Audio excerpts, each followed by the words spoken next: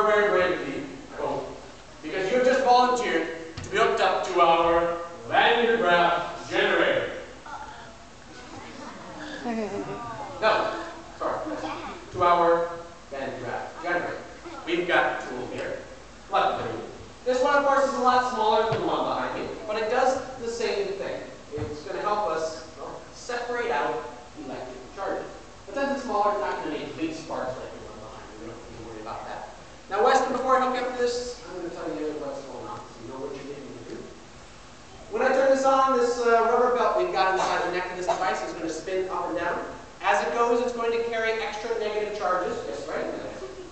It's going to carry extra negative charges up to the top metal dome.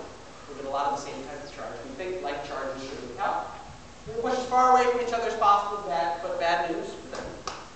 This dome is surrounded by air and plastic, things which are insulators. It's just something that's hard for electric charges to travel through. So they're going to be stuck up there.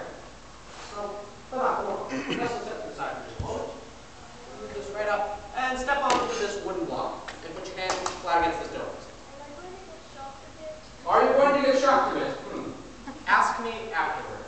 I'll think about it. Now, Weston. Well, hold on. Let's think about what's going to happen. Weston is not an insulator. Weston's a pretty good conductor of electric charges. They'll be able to flow through pretty well, which means, yeah, something like that, except instead of making nice music, we'll hear something else. Those negative charges are going to flow onto him.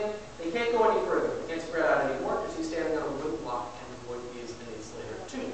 So they're going to be stuck on him, and Weston will be building up extra negative charges. So that means more negative charges in your left shoulder. Right? Let's think about what you might feel. Well, there's going to be more negative charges in your right shoulder.